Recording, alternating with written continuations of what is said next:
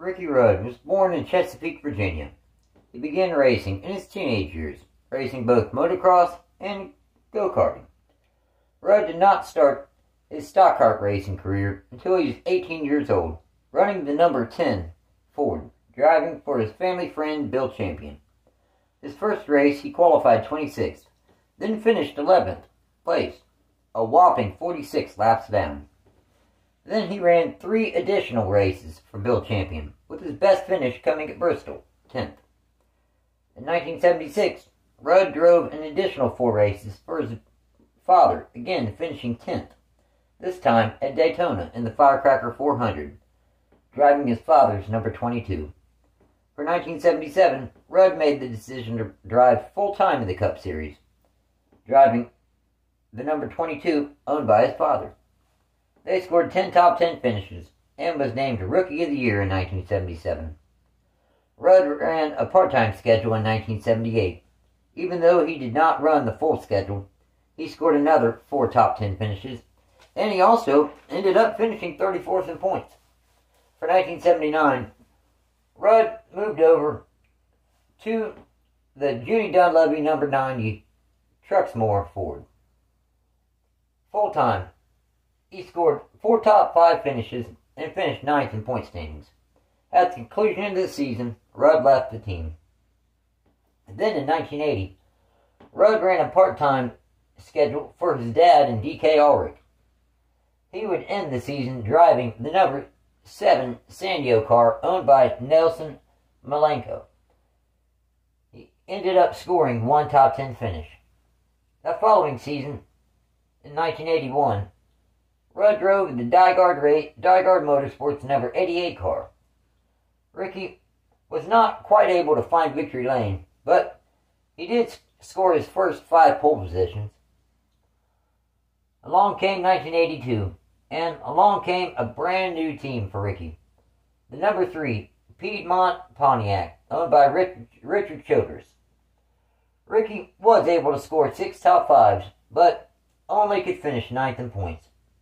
The next season, in 1983, he was able to score his first 2 Cup Series wins at Martinsville and Riverside, but again, he was only able to finish 9th in final Cup Series point standings.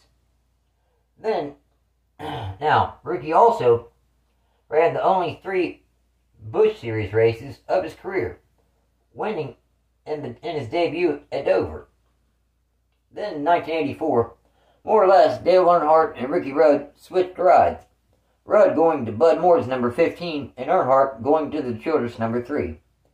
Ricky suffered a horrifying crash at Daytona in the spring, leaving him with a concussion, torn cartilage in his rib cage, and his eyes were so swollen that he actually had to tape them open to see while driving in the Daytona 500 a week later.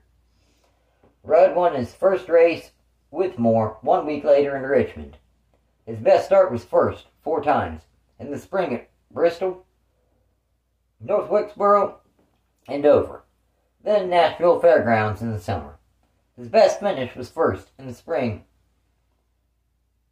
at Richmond. Overall, they scored 4 poles, 1 win, 7 top 5s, and 16 top 10s, ending the 1984 season 7th in final point standings. So, for the 1985 season, Rudd stayed behind the wheel of the Bud Moore number 15 Motorcraft Ford. The team had yet another competitive season. Rudd's best start was 2nd in the fall at North Wilkesboro. His best finish was 1st in the season finale in Atlanta. Overall, they scored 0 poles, 1 win, 13 top 5s, and 19 top 10s, finishing the 85 season 6th in final point standings. That following season, in 86, Rudd again returned to the number 15 Motorcraft Ford, and yet again a very competitive season for Rudd and the team. His best start was 1st in the spring at Dover, and his best finish was 1st twice, in the spring at Martinsville and in the fall at Dover. Now, overall they scored 1 pole, 2 wins, 11 top 5s, and 17 top 10s, finishing an impressive 5th in final point standings.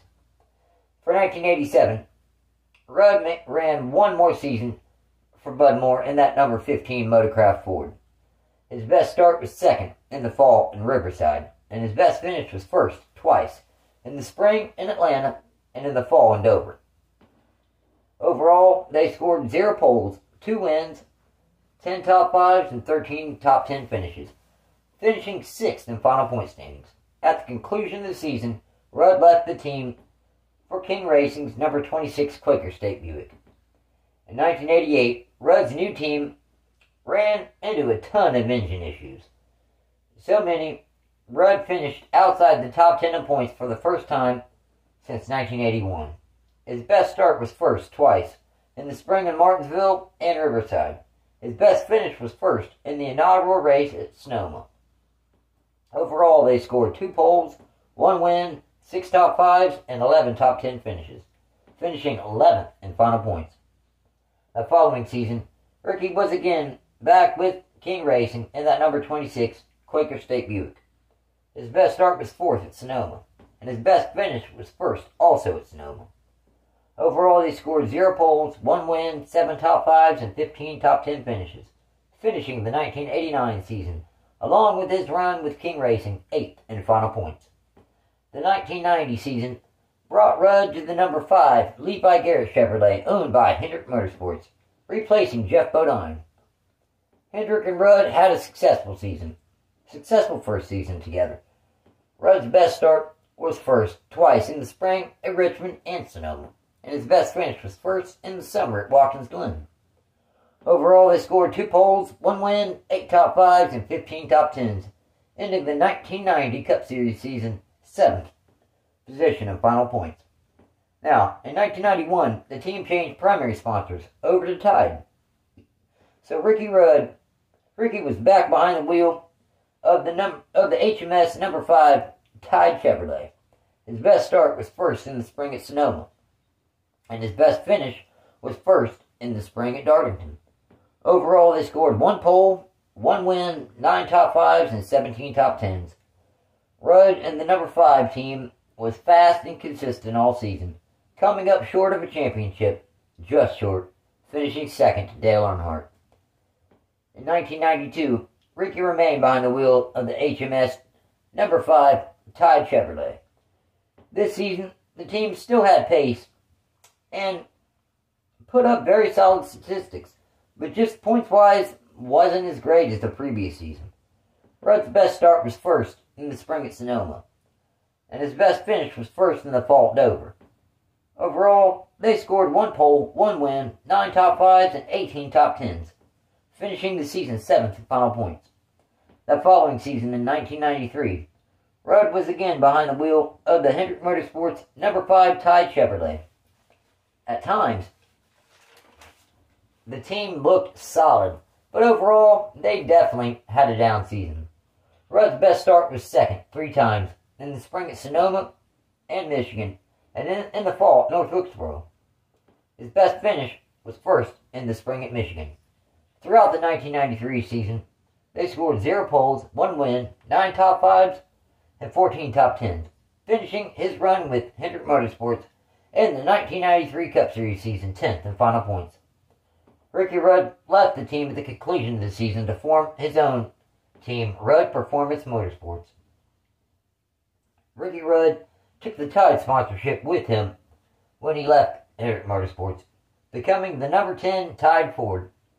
The team was fantastic for a first-year team, spending the entire season in the top 10 in points. Rudd's best start was first in the fall in Rockingham, and his best finish was first in the summer at Loudon.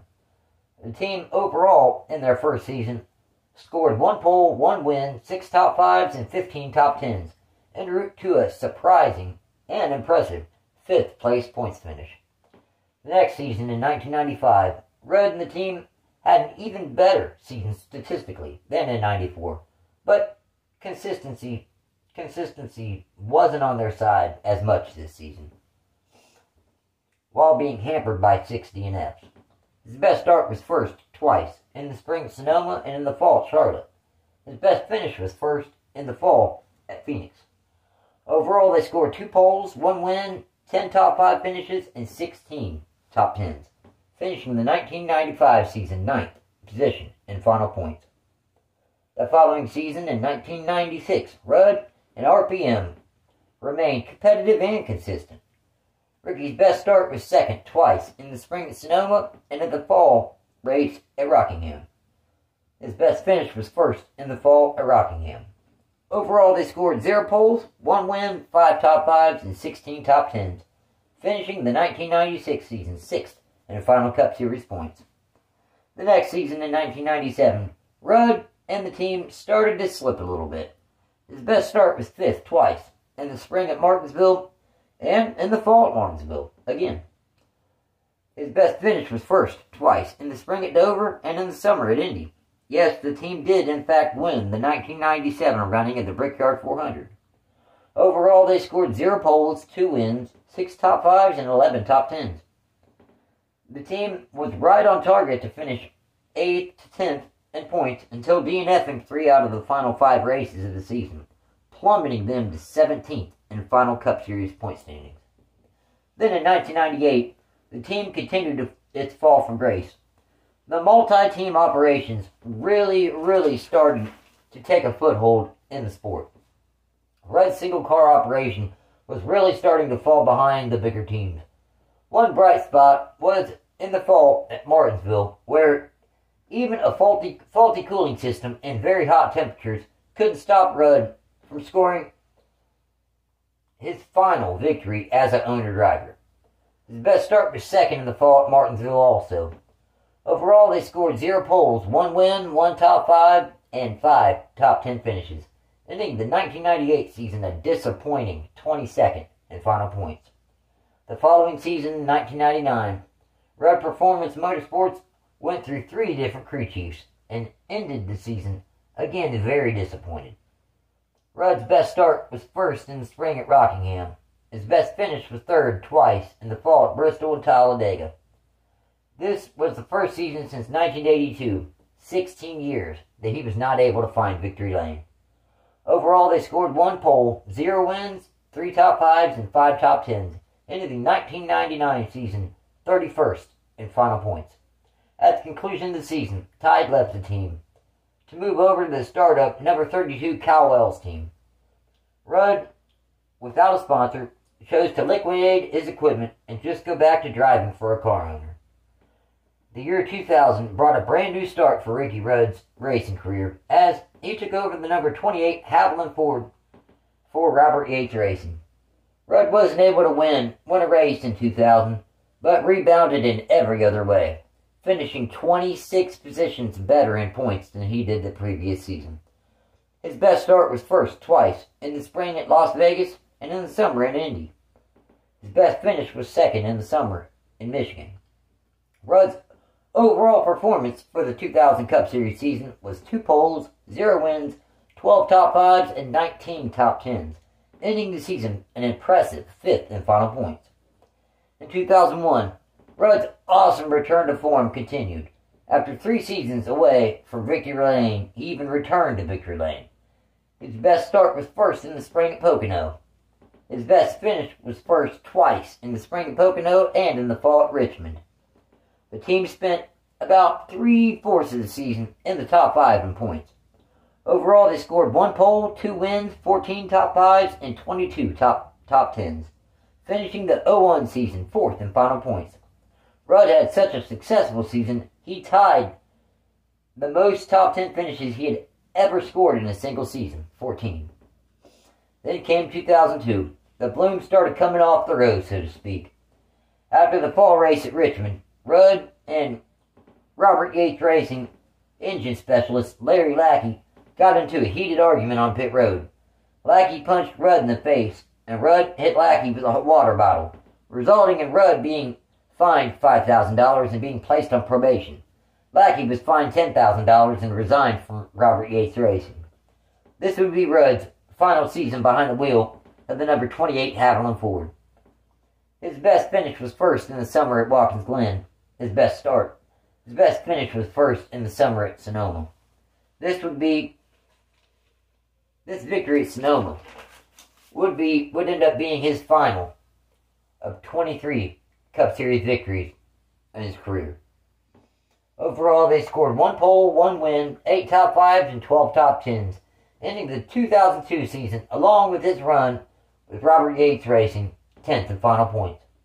The next season, more or less, Elliott Sadler and Ricky Rudd swapped rides, with Rudd taking over the seat that had been filled by Sadler in the number 21 Motorcraft Ford for Wood Brothers Racing. His best start was 5th in the Daytona 500, and his best finish was 2nd in the fall at Loudon. Overall, they scored 0 poles, 0 wins, 4 top 5s, and 5 top 10s, finishing the 2003 season 23rd in final points. In 2004, Rudd and the team had another pretty blah kind of season. Rudd was able to score his final pole position at Talladega in the spring. His best finish was 2nd in the fall at Kansas, where he finished side by side with Joe Nemechek.